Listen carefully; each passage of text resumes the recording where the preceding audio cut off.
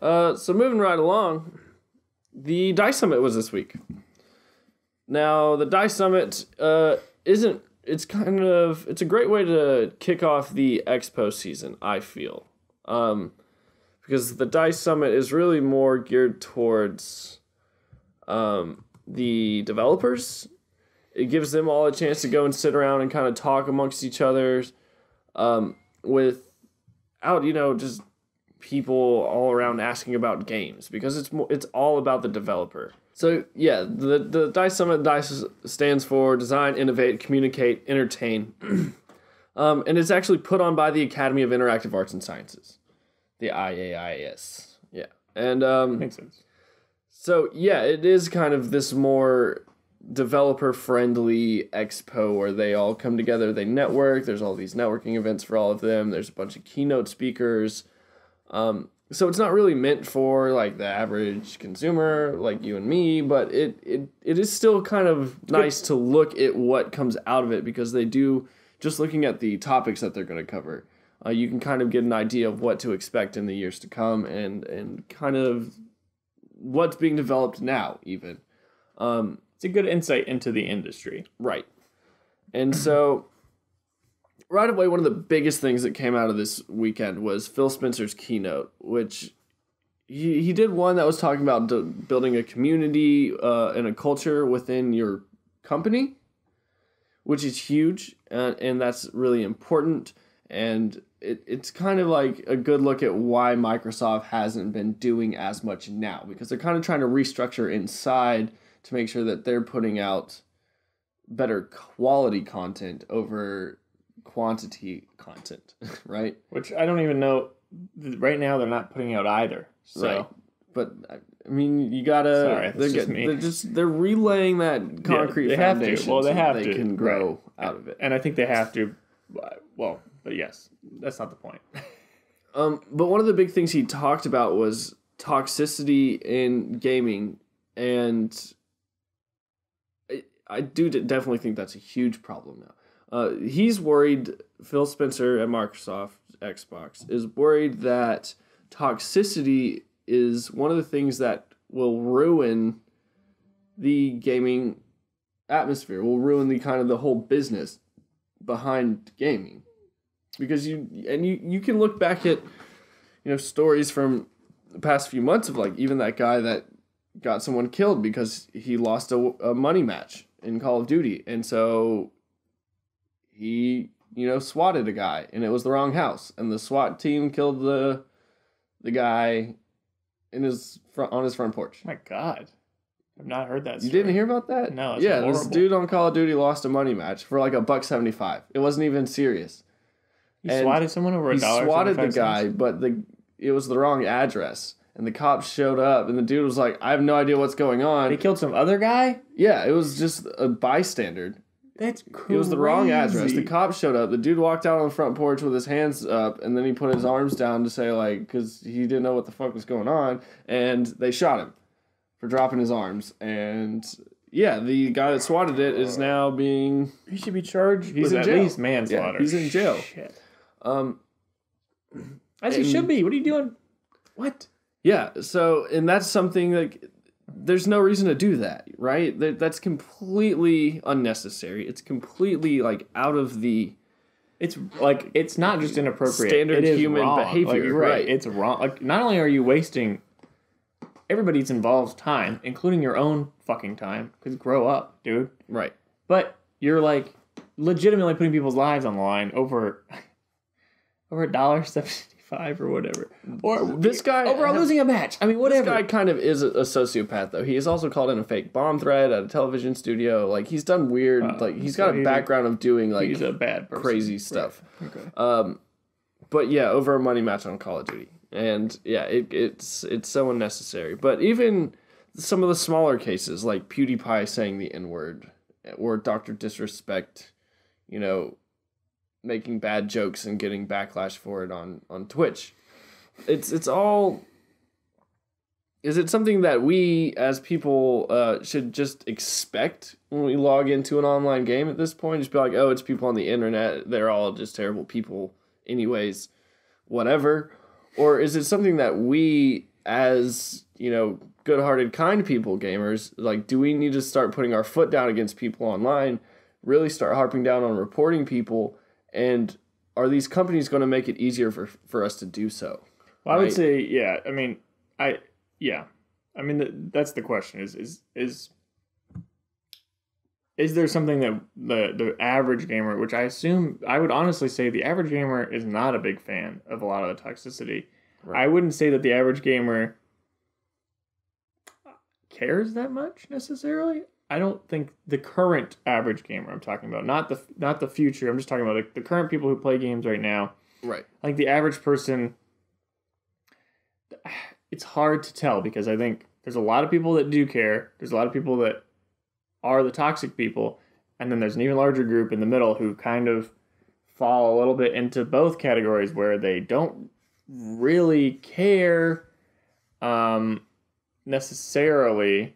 And maybe some of them even find it kind of funny sometimes. But there's always people who take it too far. And I think that's where the biggest issue comes from is that there's like people who just go too far. And it's like, dial it back a little bit. There's one thing to be making dumb jokes. There's another thing to be like piling it on somebody just because, you know, whatever reason. Because whatever dumb reason people come up with, which is like all the time people come up with dumb reasons to be mean to people because they're girls or because they're black or because whatever else. Right. People are like, you don't need to pick on anybody. I mean, I've said it before on here, I believe. And I'm going to say it again. If you won't say it to your mother, don't say it. I'm not going to sit there and call my mom, like, you know, insensitive words. So why would you say that to strangers?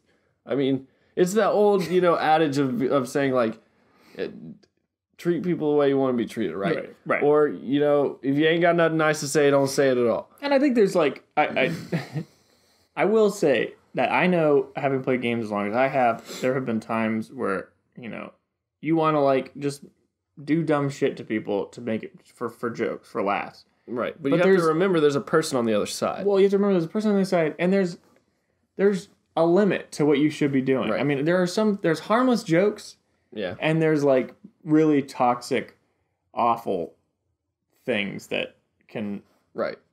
It's one thing to stand in front of a door in Fortnite so your random teammate can't get in and he gets shot and then you laugh about it. Right. I mean, that's just being a dick. But right. I don't think being a dick is what is... That's not... If that was happening all the time, yeah, that would particularly ruin it'd be a problem. But like, even, like, teabagging people in Destiny 1, right. like, it was a huge issue. Like, why... It's so unnecessary. It's so vulgar. It's really... I know it's like a joke. It's not a huge thing. I don't see teabagging, like... You can't let teabagging ruin. Well, it got to the point that it was, like... Well, that's it, though. It's such a weird... Like, the whole thing is... Like, at what point is it excessive? At what point is it excessive? Right. I mean, I remember in Halo 2, a buddy of mine, we used to make groups, right? And then we would invite a guy to the group, and then my buddy would go, "Oh, hey, man, how did you come up with your gamer tag?" And the guy would start talking, and then he'd immediately kick the guy as soon as he started talking about how he got his gamer tag. And I will say... to this day, it still makes me laugh. Yeah, it's pretty funny. I could understand some guys like being like, "Oh, like, you know, that would hurt someone's feelings." Right. But I would consider that a harmless joke. I would not consider that to be like trolling. You know, I mean, it is trolling, but I wouldn't consider that to be like griefing. Like it's not right. Like it's not like it's not they're toxic. Gonna go like cut themselves over it. Right. I wouldn't. I mean, I would hope not. You know. Right. I mean, it might. People, mental health is an issue, and we're not trying to downplay that at all. Of course not. But like the reality there's much worse things out there than that. If you're getting that upset by somebody like kicking you out of a group after, you know, as a joke, you know, you should probably go talk to somebody. Right. And I mean, also, not in a bad way, just, you know, if your reaction to that is to rage out and break shit in your house. You should probably also go talk to somebody. Yeah. That's a good, like, if you... With mental illness, such a prevalent issue now, right? It's... Especially in the current environment, yeah. Yeah. I'm not saying, like, everybody needs help, but I'm saying, like, it's And I've talked to people. Right, I have. So I've been to therapy myself, and I'm not afraid to say that. No, and I have also, and I'm also not afraid to say it. I've dealt with my own personal issues, and I think that it takes more courage to be the type of person who goes and asks for help when they're feeling like things aren't, normal. When you're not feeling like the way that you think you should feel, probably, then there's probably, that's not a bad idea to go and ask help from somebody. Right. And professional help is better, probably, than most people around you, to be honest, because most people around you don't have the right tools or the right know-how to be able to properly help you. But that takes a little bit away from the fact that if you're out trolling people and using extreme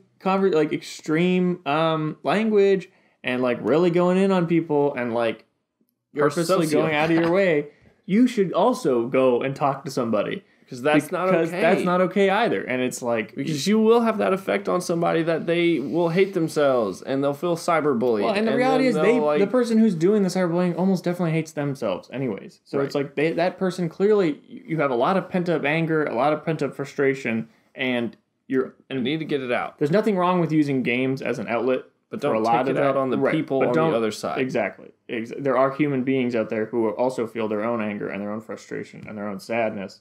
And it doesn't make sense to start attacking them just because you're feeling those emotions. Go figure your own shit out.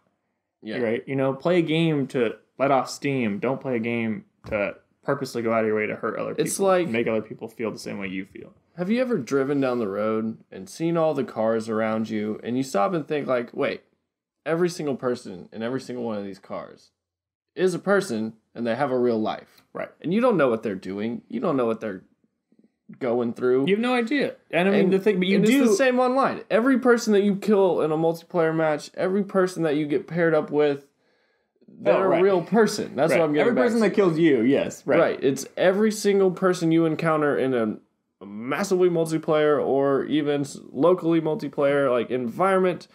That's another person.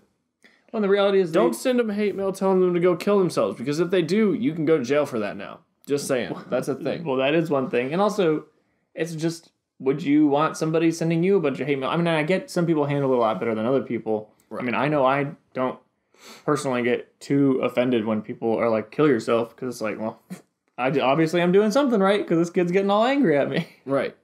But it's why are you sending kill yourself messages to people? Just maybe you should just say kill yourself to yourself everyone else does when they're driving your car in road rage, and when you're driving your car by yourself, right, and someone does something annoying, cuts you off, and you're that mother effer. Right.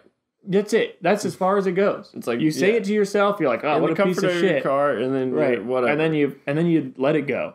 You don't drive after them, follow them home, and go, how could you cut me off? How could blah blah blah? That's happened to me before. Yeah, I'm sure it had. I remember you telling me about that. Yeah, I got people do that. Chased. But those are the that's not the appropriate response to someone making a mistake, because I'm guarantee you've made mistakes before. Right. Because I guarantee you've done things that piss other people off to that extent, and I'm sure you don't want them following you home, and I'm sure you don't want them pestering you with hate messages and stuff, even if you might think it's funny because it's oh, this guy's got no life that he has to pester me about. It's still annoying. It's still it gets to a point where it's annoying at the very least. Yeah. And I mean, I'm all for promoting positive gaming environments, and that's why I try to do that when I live stream. It's anyone that comes in the chat. I was playing Destiny 2 and some guy came in whose title, his username was literally Destiny 2 sucks, and he came in just to troll me, and I was well, how are you doing today, man? Oh, you don't like this game? I'm sorry about that. Just I killed him with kindness, and then before I knew it, he was well, all right, well, bye, I guess. He didn't have fun because I was so nice to him. Right. And I mean, I promote positivity in the gaming atmosphere, and I wish more people would, and there's a lot of good streamers out there that are also doing it, but there's also a lot of streamers that feed off that hate, and they enjoy that, and they like trolling people, and we need to start putting our foot down as individuals and stop accepting it, because it is going to get to the point where lawmakers are going to get involved, right? Well, yeah. I mean, again, I think crazy things are going to happen. I think it's like we said. It doesn't need to get to that point. Agreed. It doesn't get to the point where I don't. Right. I mean, if you're swatting people, if you're doxing people, if you're getting these things where you're really making an impact on people's real lives, you've gone too far. So if there's a certain level of trolling that I think is funny, honestly, I think there is a certain level of trolling that is funny. I think there is a certain level of just shitting on people a little bit that's kind of funny. And you just have to be willing to find the balance. There is a balance there of being able to be kind of funny and talk shit and, make mild fun of people. Right. Well, it's part of like sports too. Like people do it in sports all the time. People do it's the same idea. But if you're going to say it, like also be able to take it, right? Well, that's another big thing, right? That's a huge. It's like if you go around spouting stuff like that and then you get mad when some person says something mean to you, like then unfortunately you're a hypocrite. Yeah. Right. And that's just bad behavior. Like don't do it. And it happens and unfortunately, and I'm not trying to single out the younger crowd, but like you see it a lot with like the 14 and younger people. Where they'll sit there and say all this stuff, but then the second you make a yo mama joke, they get all like mad and start freaking out and throw their controllers. I think there's also a certain level of like that younger crowd is also got that wanting to be edgy, like edgelord, like how can I push the boundaries as far as I can, just because they're there's a lot of chemicals going on in their brains. Right. So I think they do definitely are a certain part of the community, but honestly, I think there is still a large part of the community that's adults who are griefing on people. And again, I think trolling is not trolling necessarily, but I think making those types of jokes where it's like it's kind of at the expense of somebody else is okay to an extent. If you're not going to start, if you're starting to be racist or sexist or homophobic or transphobic, or making fun of mental health, right? Or once you get into like really personal or things that people can't change about themselves, like they just are who they are, then you're taking it too far. You're shitting on somebody for being terrible at a game. Not whatever, they're bad at the game. That's it. Just leave it at that. You don't have to bring up the fact that they're a girl or the fact or whatever else. Just leave it at you think they're shit at the game. Just say that you're garbage. Yeah. Boom, you're done. Like, that's it. You did your part. And don't spam it. You don't have to say it 5,000 times. Right. So, that's toxicity. That's kind of what they taught. Xbox is worried that it's going to kill the gaming industry. Right. And Phil Spencer is worried that the massive expansion that we've seen in video games will start to die off if we don't change the environment. Because I really don't see games... if you kept just the toxic community, that would be enough to keep video games alive. I mean, realistically. But it's more so like, yes, the drive of like, okay, you're pushing away people because they don't feel safe or comfortable in your online platform.